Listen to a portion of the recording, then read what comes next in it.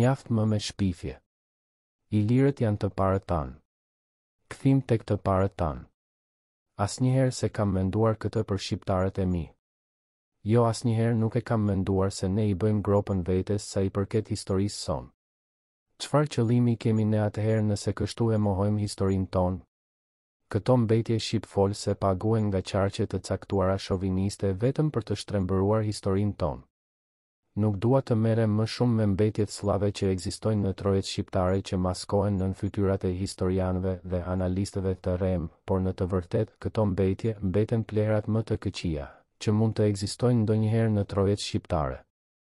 Erdhi edhe shpifja e radhës dhe dihet nga kush, nga ai që nuk ndalet duke shpifur për figurat tona të mëdha kombëtare. Emrin nuk guxoj t'ja përmend sepse emrat e mbetjeve nuk kërkojnë asgjë në përshkrimet e mia. Sipas tij edhe shqiptarët nuk qenë kanë pasardhësit e drejtë për drejtë të ilirëve. Pra edhe ne kemi jetuar në gënjeshtër duke mësuar dhe besuar në trillime? Kur e pash këtë lajm në faqen Dardania Satra në Facebook me mbishkrimin Kazani mediatik, Mustafa Nano pas ka deklaruar që shqiptarët nuk janë pasardhës të ilirëve pasi që nuk ka prova. E në anën tjetër shkrimtarët botëror e pranojnë dhe thonë se kanë prova.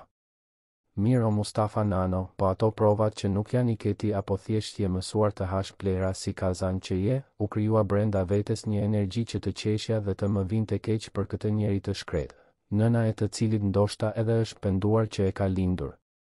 Si mund të mos jemi bijtë e ilirëve o popull? Përse shpifni kështu ndaj nesh dhe dua të di se cili është qëllimi juaj që e bëni gjithë këtë punë të ndyrë? Ju jeni duke u munduar kot së koti sepse çifti juaj me këto shpifje nuk mund të shkoj askund. Disa nga shkencëtarët më të mëdhenj të botës e pranojnë origjinën tonë me prova dhe dole ti, Mustafa Kanceri, që edhe njëherë ta pranosh se je një filoslav i vërtet. Po paraqes disa nga thënjet për origjinën ilire të shqiptarëve nga historian, akademik dhe shkencëtar të shuar.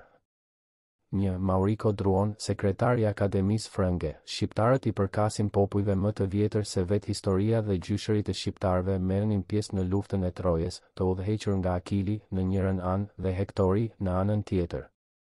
2. Nikola Jorga, populli shqiptar së bashku me baskët, janë më të vjetrit në Evropë.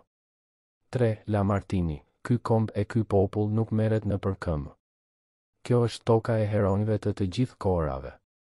Homeri aty gjeti Akilin, grekët Aleksandrin e Madh, turqit Skënderbeun, njerëz këta të së njëjtës racë, të njëjtit gjakë. 4. Më huacunthe hetëshuart. Në asnjë vend të botës femrat nuk janë më të respektuara dhe nuk ushtrojnë një veprimtari më të fuqishme se shqiptarët dhe disa nëna shqiptare kanë përzën prej shtëpisë bitë e vet pasi ata ishin larguar nga fronti i luftës. Ato i kishin kthyer në fushën e betejës. 5. Agostino Ribeko, të drejtat mijëvjeçare të shqiptarëve, etnografike dhe gjeografike, shtrihen prej kohërave të vjetra në Iliri, Maqedoni dhe Thesali. 6. Dushkohër Konstantinov, shqiptarët janë banor më të vjetër të gadishullit ballkanik dhe pasardhës të drejtë për drejtë të ilirëve të vjetër, të cilët kishin ndërtuar shtetin më të fuqishëm në Ballkan. 7. George Hahni, shqiptarët janë pasardhës të ilirëve, ndërsa ilirët janë pasardhës të pellazgëve. Shqiptarët janë stërnipërit e pellazgëve.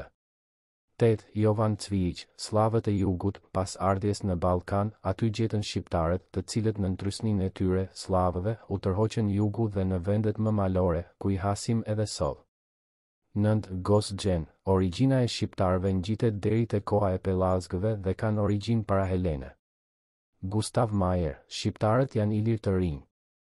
10. Edwin Pers, shqiptarët janë pasardhës të racës më të vjetër të gadishullit ballkanik, gjithsesi të racës ariane, duke e nxjerrë këtë fjalë nga dy rrënjët e fjalëve shqipe, ar dhe an, që dëmëtëhë. Njerëz të arit të pastër. Ka edhe më shumë fakte o Mustafa Nano, por edhe unë friksohem sepse nëse do të dalin më shumë fakte për origjinën tonë, atëherë edhe ti do të thuash se edhe pellazgët trima nuk janë paraardhësit e të parëve tanë, ilirëve. Të njëjtën ndoshta do ta thuash edhe për hundëzakët.